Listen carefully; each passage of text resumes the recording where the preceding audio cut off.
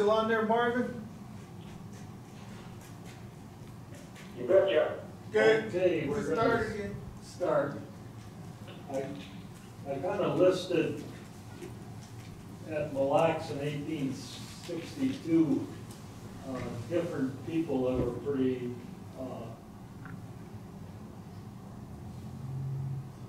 involved in what was happening. And at Mille Lacs, you know, Shabashkin was the head of the Bullhead clan, and then Menominee rice maker, that was Mizumane's father. And Shabashkin always said that he really wasn't the leader at Mille Lacs, he was just holding it. And he took over when Miigwech had passed away in 1854, and then he took over leadership in 1855, and that's how he ended up being in Washington and making the treaty. There was Ojibwe, he was a leader, and he was kind of the war leader. I was going to...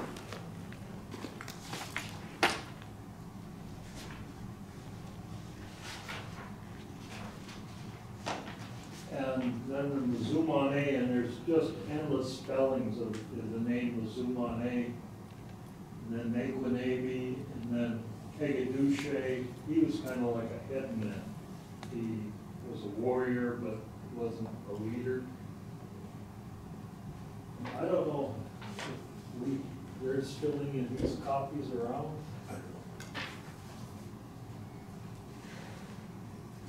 It's a document that was prepared in 1897, and Alex Moose had it in a safe deposit box. And what was interesting about this document that Alex Moose had was that it talks about Ojibwe. And if you read most of the histories around Mille Lacs, Ojibwe doesn't come up, his name doesn't come up. And the first time I heard it, it was from George Abbott saying the war chief at Mille Lacs, Ojibwe, wouldn't allow Mille Lacs to go to war with the Dakota, or with Poland today. And then when this document was found that Alex Moose had, he mentions Ojibwe in there as a war leader. And so it supported that concept back and forth. The other thing with Kegadushe that is interesting is that the Daughters of the American Revolution in 1914 went around and interviewed all the old settlers. And they interviewed a man down in Princeton named Gold. And he starts out his interview as, one of my best friends was Kegadushe. And that's this guy. And he said, Kegadushe brother, same day, was killed by Dakota going up across the Rum River, and his wife got away. And he tells the story, the same story that Jenny Mitchell told, or Quay told me about this whole thing, except he even knew the guy, his brother's name. The same day was translated into English. And so it followed, the story followed very closely the same. And then he said later that as this conflict was going on at Princeton, they built a stockade. And they'd just gotten it done, and they were all scared, he said. And he said, we looked up, and here Kegadushe stuck his head in one of the portals that we were going to shoot out of. And he said, he looked at us, and he said, "Pooh, no good, won't help at all." And then he told them that, you know, they were going to protect Princeton too from any kind of conflict. And so it's it's interesting how some of these stories get collaborated on as things go on and you hear about them and follow.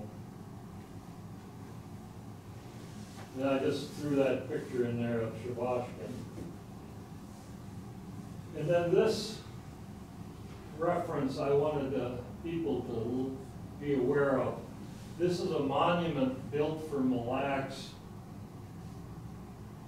and the Ojibwe or Chippewa, and it said it was erected by the state of Minnesota in recognition and commemoration of the loyalty and effective service rendered to the state of Minnesota by Mazumane and by the Chippewa Indians during the Sioux outbreak in the Civil War. This statue was dedicated in 1915 down at Fort Ridgely, and it still stands there. And there was about 5,000 people came to the event in 1915 when they did the inauguration of this. One of the reasons we haven't heard a lot about this is that the people that wrote Minnesota history, particularly William Falwell, he had a letter that said that no Chippewa would ever identify as a Dakota. And there was this confusion on the name of Mazumane because there was also a Dakota leader named Mazumane in 1862. And so it created some confusion about who was who. And so the history of Minnesota doesn't tell that story very well. And so that's why I think most of us have never seen this. And this is a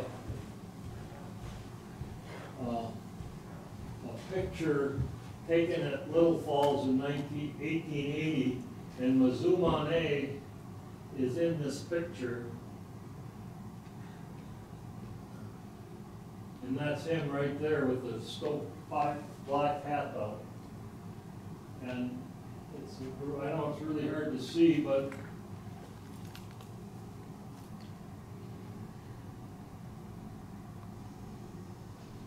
that fellow right there, that's Shabashkin. And this fellow right here, that's Nathaniel Richardson, the mayor of Little Falls.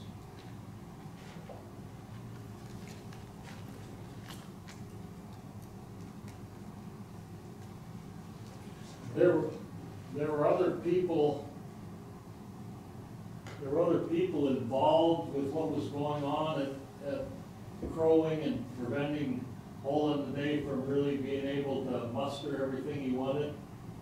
And one was a guy named George Sweet, and he actually negotiated a truce for 4 days with Hole in the Day after the 18th of August that gave everybody some time to deal with what was going on with the Ojibwe. And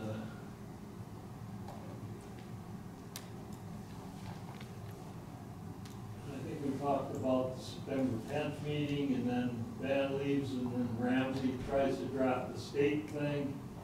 And then Mille Lacs Ojibwe joined the Minnesota 9th Regiment, served under Sibley at Fort Abercrombie. And then they go on into the Union Army. But they're out in Fort Abercrombie for a whole year. They're out there. And then I took Kurt, Kelk, and Jourdain, my son, down, and this is the monument, dedication of the monument. They're both related to Mazumane and through there.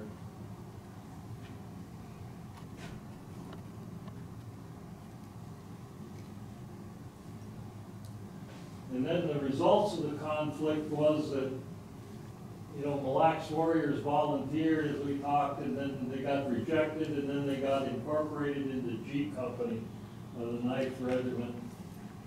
Hole in the Day's house was burnt down.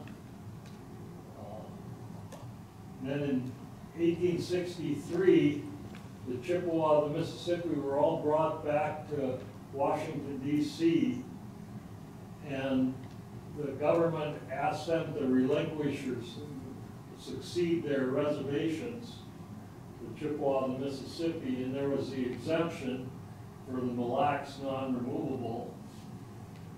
And when Crossing Sky and 3 of the other leaders got back, they were killed for signing that treaty of 1863. So it was a tragedy and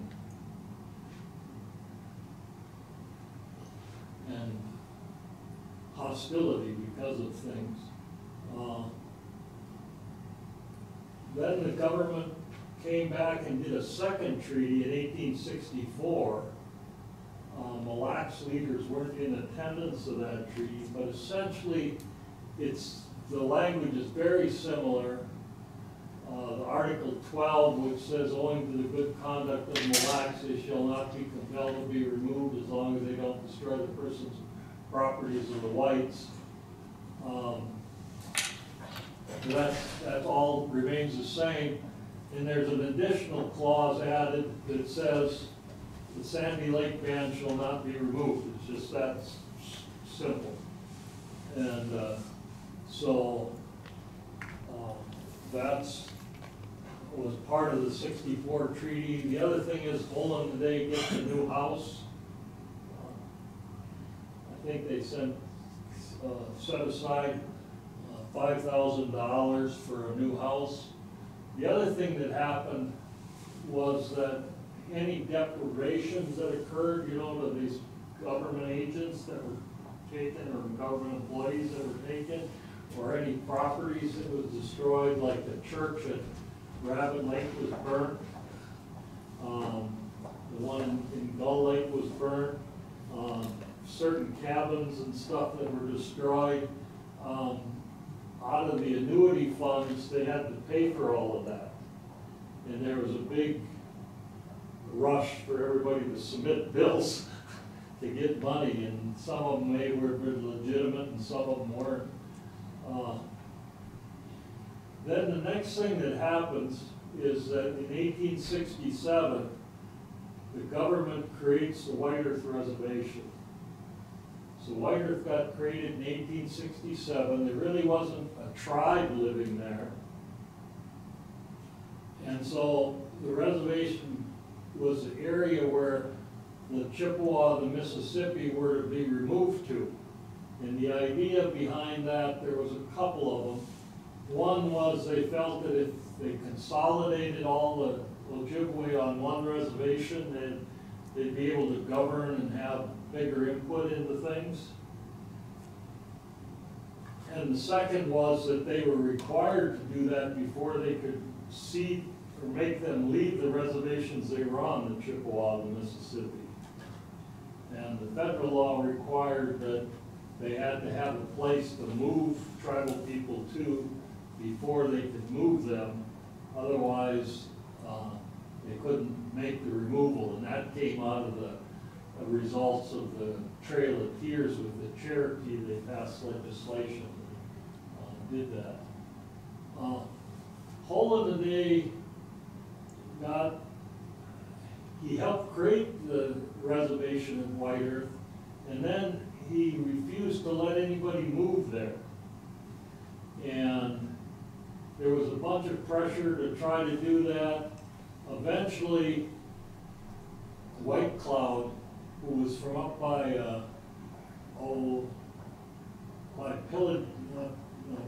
by Emily, up by Emily in that area, he took people and moved to White Earth with about 300 people and moved to White Earth.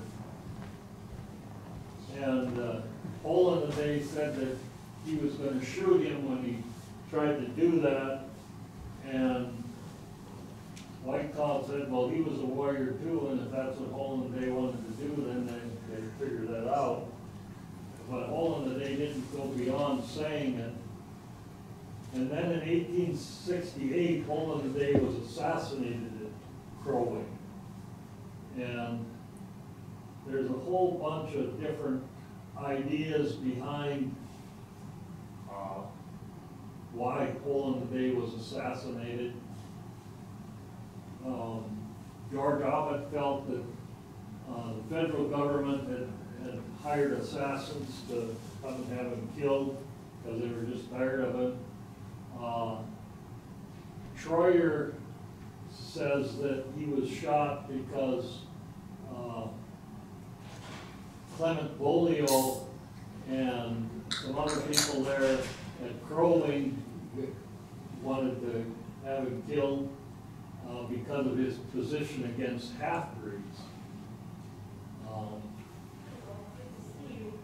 And one of the things that most people don't know, that in 1864, when Hole in the Day went to Washington, D.C., he took his nephew along, and his nephew shot him in the neck.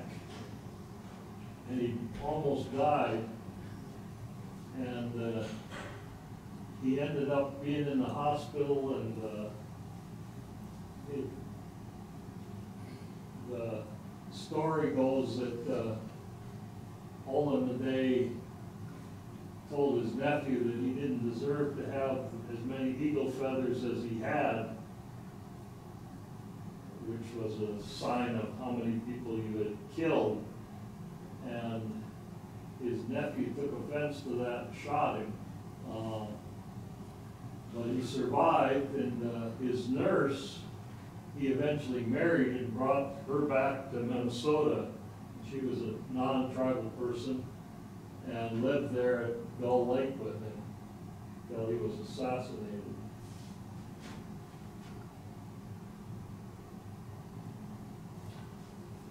Also, one of the things that was happening in Minnesota was the logging, which was a tremendous industry. The fortunes, people were making extraordinary fortunes off the lumber.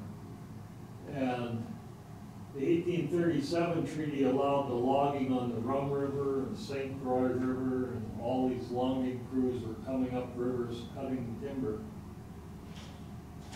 And by the 1870s, logging crews started to access tines on the shores of Mille Lacs Lake. And as you saw in the photo, that the reservation is only on the south and west side of the lake. So the north and the east side was all open for timber cutting. And so they cut timber and floated it down across the lake and then down the Rum River to Malacca and further down earlier to Anoka to have it sawed into logs. And a lot of Mille Lacs young men became log drivers. They drive these logs all the way down to Anoka. And it was an extraordinary, dangerous job, and a lot of them were hurt and killed. But one of the problems was to get the logs to float down the river, they had to dam up the river to create a backwash to wash them down. And so they built a dam at Onamia, and the lumbermen did that, and then the tribal members went there and tore the dam out, and the lumbermen came back, and then ended up a couple lumbermen got shot and killed. And then they went to the lumber industry, went to the governor to ask him about what could be done, because they wanted them prosecuted. And the governor basically said that if they went on the reservation and were blocking their wild rice, that they could be shot for that, and didn't pursue it, and told the lumber industries that they had to go up and negotiate use of the river if they were going to float logs down it. So eventually they did. I think Mille Lacs received $1,000 a year for damages done to the rice fields at Onami and Ogeechee because of the damming of the river. Similarly, in 1870s, there was a Civil War guy who moved up here with a soldier script. And the soldier script was that if you served in the Civil War, you could get 80 acres of land free by claiming it. And this soldier was named Robbins. His name was D.H. Robbins, and he came up here, and he was really a spy for the lumber industry, basically. They got him this soldier script, and they sent him up here and paid him to go out and survey the best pine lands on the reservation. And once he got it surveyed, then the Representative Folstrom from Taylor's Falls filed, I think it was 280 soldier scripts on the reservation, claiming the best pine lands. And then Folstrom sent his son up here to get squatters' rights up by Port Mille Lacs, by the golf course there. And he was going to live there over winter, and then he froze to death, his son, because he didn't have adequate housing. And so then he kind of dropped, Folstrom dropped out of that, and it sat there. And then the band was concerned about it because the Governor Pillsbury said that there were people trying to take the reservation lands. And so that photograph of the 1880 photograph of Mille Lacs Band members at Little Falls, they went over to Little Falls and asked for support from Little Falls to help them deal with these claims. And so they wrote letters and sent off letters to Washington, D.C., and they got a congressional investigation into these soldier claims filed on the reservation. And in 1884,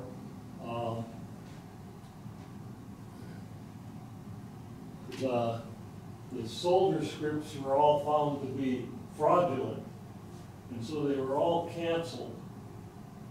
And it really didn't affect anybody because there was no soldiers living here. But different people in Congress pushed that now you took these soldiers' land away from them. They didn't have any ability to do anything because you took their land away, and you're hurting all these Civil War soldiers. It's kind of a script, you know, that politicians use to get their way with something that's really not based upon an factual situation. And so this congressional delegation disproved that there was any valid soldier claims, and they were all fraudulent. And then nationally, there was the Dawes Act passed in 1887, and that's an important act for people to know about, because the Dawes Act set up to privatize lands within reservations. It was also called the Allotment Act.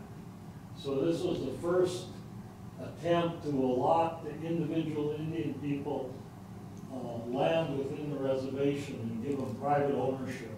Because historically, all the land in a tribal reservation was owned by everybody in the tribe. And so the Dawes Act sought to break that up. But what the Dawes Act really did was it said, okay, everybody's entitled to, say on a given reservation, 40 acres of land. Each person will get 40 acres of land in the reservation. But that'll only cover half of the reservation. They could have made it 80 and it would have covered the whole reservation, but they only give them 40 acres, so they only get half the reservation. And then they declare the other half of the reservation surplus land. And that gets opened up to settlement then. And I don't know if you ever seen the movie, I think Far and Away it was called. It's, I can't think of the actor now. kind of a famous actor, but it was down in Oklahoma where they opened up the reservation, and then they had this land rush. It's all about the Dawes Act, what created all of that. So the Dawes Act was the first attempt, and they felt that that would, you know, be beneficial, but the underlying motive was that tribes lost half of the land that they owned at that time under the Dawes Act. And in Minnesota, there was a man named Canute Nelson, who was governor, senator. He passed an act called the Nelson Act. And what he did, or what he said, was that all the Chippewa in Minnesota, all the Ojibwe in Minnesota want to move to White Earth. And this act will provide money and resources for them to move to White Earth. And so he pushed this act, and then they would be given allotments on the White Earth Reservation. So he pushed this act. He was senator at the time, and Mille Lacs people heard about it, went out to Washington, D.C., and said, no, that's not what we want. So in the bill, then, they put a provision that required a vote, a 2/3 vote of all the male members of the reservation to agree to move to White Earth before it applied to them. So the bill passed. Neither the House side nor the Senate side of that bill had anything about the soldier script in them. But in conference committee, when the bill came out of conference committee, those fraudulent homestead credits scripts were back in the law. So they became valid out of the conference committee. And guess who owned those soldier scripts? Nelson.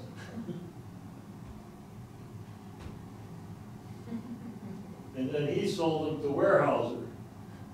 And Weyerhaeuser sold them to Little Pine Logging Company, or was part of the Little Pine Logging Company, which became the company that bought or cut timber off the reservation. And just to give you an idea how much timber ultimately was cut off on the Mille Lacs Reservation, you could build a sidewalk 6 feet wide, 1 inch thick,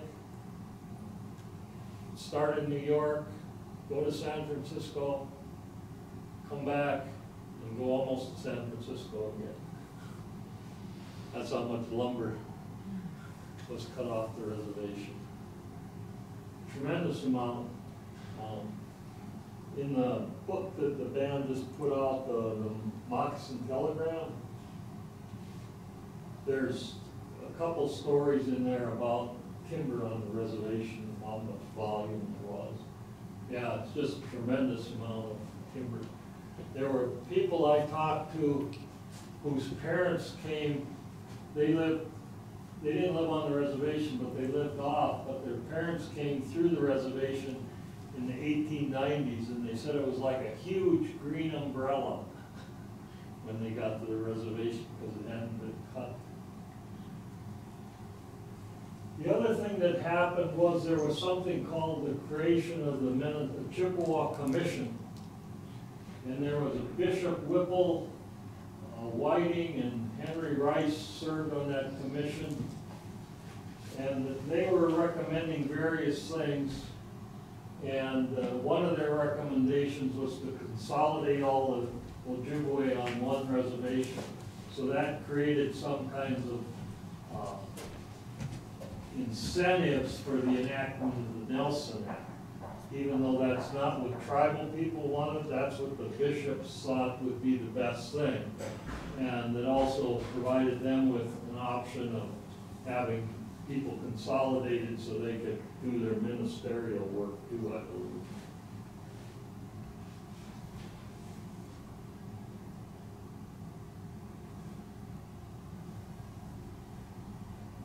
When the lumber industry didn't actually want to have Mille Lacs members removed under the Nelson Act because they were using dried logs, and so they there was letters and correspondence saying, do not remove Mille Lacs people until after we get the logging done. So it wasn't done. 1902, there was an appropriation of $40,000 for damages done to Mille Lacs Band members.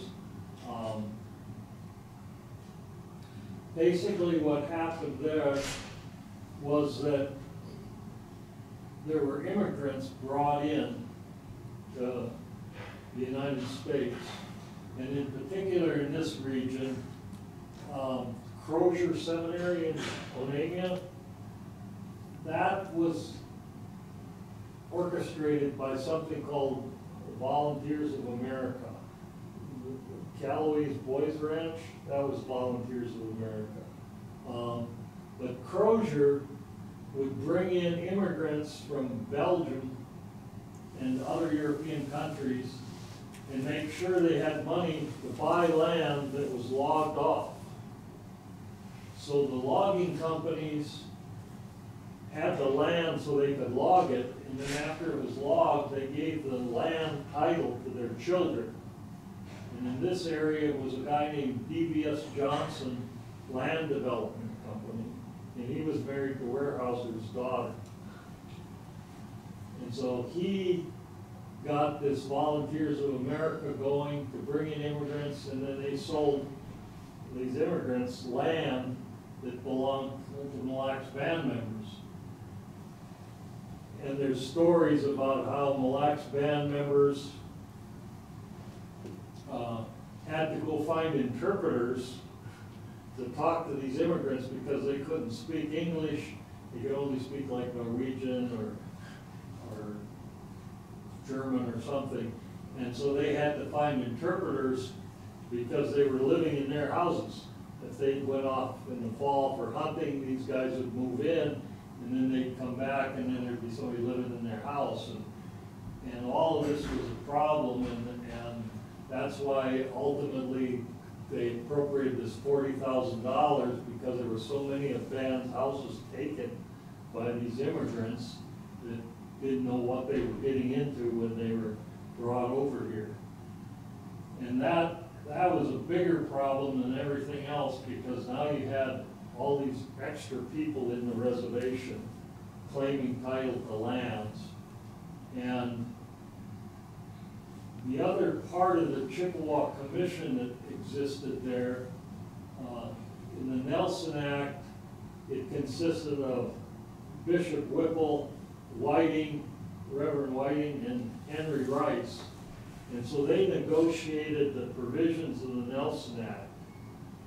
And those provisions included, when they got to Mille Lacs said no, they didn't want to move to White Earth, and no, they didn't want to accept the Nelson Act. And that they had to leave because they ceded their reservation in 1863 and 64. And so they called Henry Rice on the carpet for that, saying, now you know better than that. You were there at the writing and the signing of those treaties. You know that's not what was true. And finally, Henry Rice admits that that was true, that the band did have the right to stay. And then he convinces them that what they really wanted was just the pine, so if they agreed to sell the pine, they could stay on the reservation, and that they could take their allotment on the Mille Lacs reservation. And each person would be given 40 acres of land. And I figure at the time there was probably 1,500 band members, so they would have covered the whole reservation with allotments if they had been allowed to take them, which Henry Rice said they were. Different people, when I first came here, would talk about Henry Rice, and they'd call him White Rice. And they'd say, White Rice the liar. That's how they referred to him. So it was a very difficult time. One of the things that band members were concerned about was that when these negotiations were going on with that they watched the leaders. They had people set guards in front of the leaders' tents so that nobody could get in there and try to manipulate what was being agreed to. It was that tense of a situation.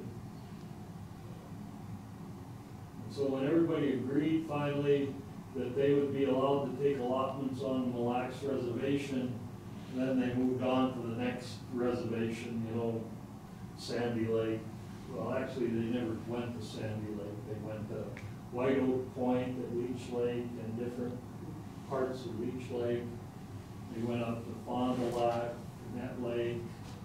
There was a reservation called Deer Creek Reservation up by Net Lake. That's gone. And they were all consolidated, then we moved to White Earth. So the Nelson Act was a very difficult act for the Ojibwe. Nelson himself was a pretty awful guy, actually. He was campaigning on White Earth Reservation, and they got so mad at him they threw him off the podium. But he got elected governor for a term, and there's a statue for him down in St. Paul, in front of the Capitol, and there's an effort going on right now to get him taken down, pull that one down. So, you know, he hasn't quite survived his status yet, but nobody knows about how corrupt stuff he had done. You know. Particularly, I think those fraudulent soldier scripts. There's a pretty good documentation that, you know, that there was a huge congressional investigation looking at these soldier scripts and how fraudulent they were, and then to have a conference committee come out, neither bill on either side in the House or the Senate had that soldier script mentioned, and then they came out and the bill was in there validating those soldier scripts, and then Knute Nelson had bought them up by that time.